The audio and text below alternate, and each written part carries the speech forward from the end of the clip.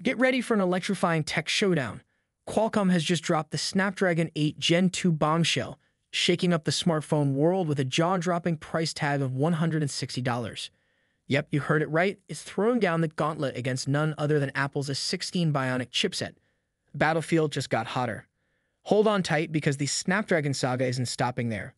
Brace yourselves for the grand entrance of the Snapdragon 8 Gen 3, and rumor has it, it might just break the bank even more. Why, you ask?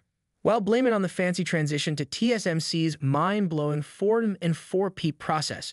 It's like buying a ticket to the high-tech roller coaster. But guess what? Qualcomm's not playing games with its chipset soulmate, TSMC. They've been through thick and thin together. Remember Samsung's stumble with the Snapdragon 8 Gen 1? Ouch.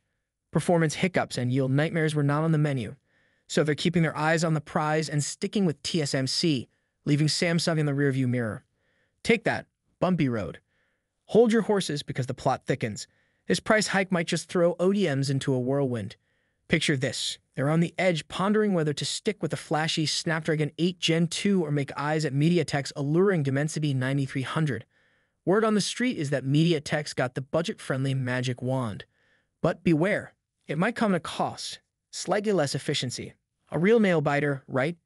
And just when you thought the stakes couldn't get any higher, Qualcomm might drop a $200 Snapdragon 8 Gen 3 bombshell.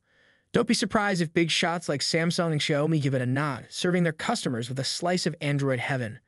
But wait, that's not all. It's a tricky dance of profit margins and fierce competition, a game only the bravest dare to play. So fasten your seatbelts, tech enthusiasts. The arena is set, and the giants are flexing their silicon muscles. This battle royale is about to redefine the very essence of smartphone supremacy.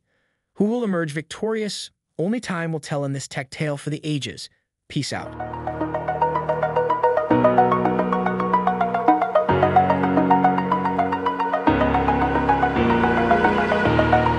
Over